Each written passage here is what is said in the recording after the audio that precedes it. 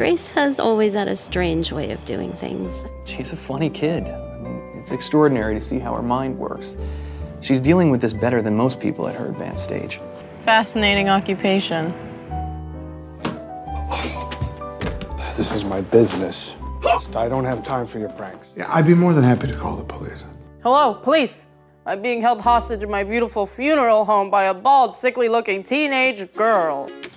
Can I ride in the hearse? Wait your turn. She is delightful. Yeah, she's a barrel of laughs, every one of them inappropriate. Where you going, Welcha? I'm not gonna fall for your tricks. It's just normalcy, Bill. Don't be afraid of being normal. Well, look who's talking. I want to believe because I believe, not because I'm afraid of dying. Teach me. Bend spoons or to believe? It's the dying that really is easy. How am I doing? You don't choose to die. It just happens when it happens. But living right takes fighting and commitment and honor and all those things that are so hard for so many humans. I'm not strong. Not like you. What are you afraid of, Bill? Me!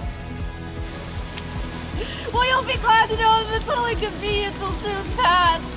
This is my better life, my happy ever after. This is how I'll survive, my miracle, my answer. I'm finding myself,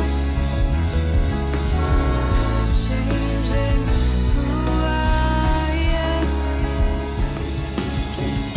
I'll be good again. I promise. And then what? What do I do when you're gone? I think some people get Grace, and others never will. So when I get to the other side, do you want me to contact you?